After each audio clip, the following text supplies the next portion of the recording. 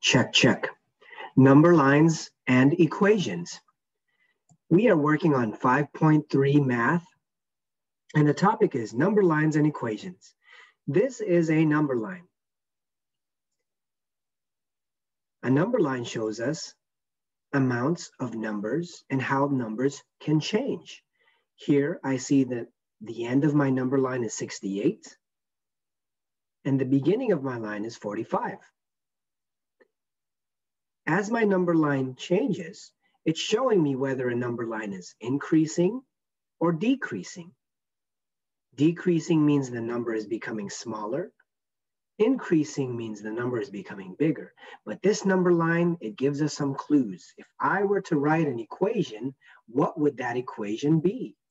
So this number line is going to give me an equation, and my job is to figure out what clues or evidence is it providing so that I may write an equation up here.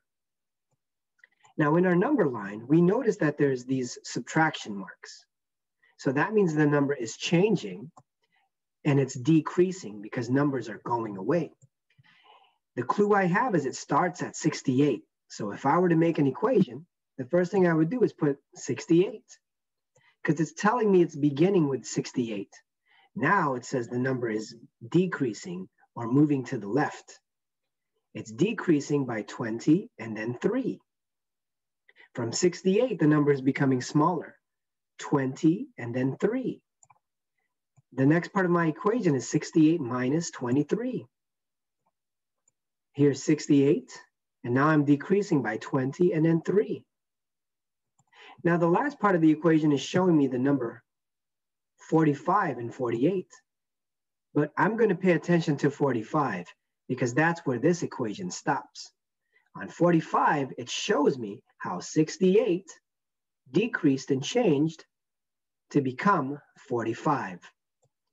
So now I know my equation is 68 minus 23, 20, and then 3 is equal to 45. Now let's look at another example. In this example, I have to figure out the equation. I have to come up with an equation from this number line. The number line ends at 28, begins at 4, but that's not all. It's telling me a story. It says that 28 is changing. I am changing the number 28 by decreasing 10, 20, 4 times. 28 is going to change. The number line is going to change as the number decreases and becomes smaller 24 times. So my equation would look like this. I would begin at 28. 28's the equation, starter. I start at 28, and then you tell me the story. How does the number change? Well, the number 28 is going to change. Subtract 10, you become 18. Subtract another 10, you become 8. And then you subtract 4. So I know my number is decreasing and changing by 24. There's 10, 20, and then there's 4. My number is changing by 24. But what does that equal now? Well, I can look at my clues. 28 subtracting 24 gives me the last number. The last number in the equation is going to equal 4. Ta-da! 28, changing by 24, oops.